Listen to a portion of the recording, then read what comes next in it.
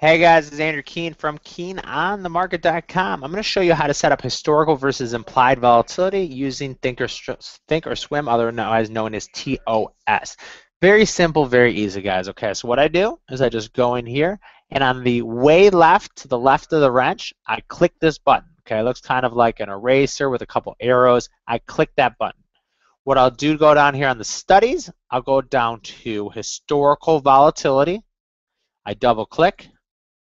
Implied volatility, I double click. Okay, so I have historical and implied volatility. If I go apply OK, as you see here, it's labeled as two different studies. Well, that's kind of hard to read, right? I want to compare them to each other. So how do I compare them to each other? Okay, so what I can do is I can go back in here, okay, and I hit this little arrow and it puts them together. Boom. Okay, so now these are in the same study. Okay, apply, and look at that, guys. How cool is that? Implied and historical volatilities in the same study. I always like to mess with my colors. I like to mess with a lot of my my widths, so I can double click anything in here. Okay, or maybe I have to go back in here. Let me go back into the left here. Implied volatility. I double click that, and I'm going to make that one implied volatility. I'm going to make it yellow. Okay. Okay. And historical, I'm going to make it red. Okay.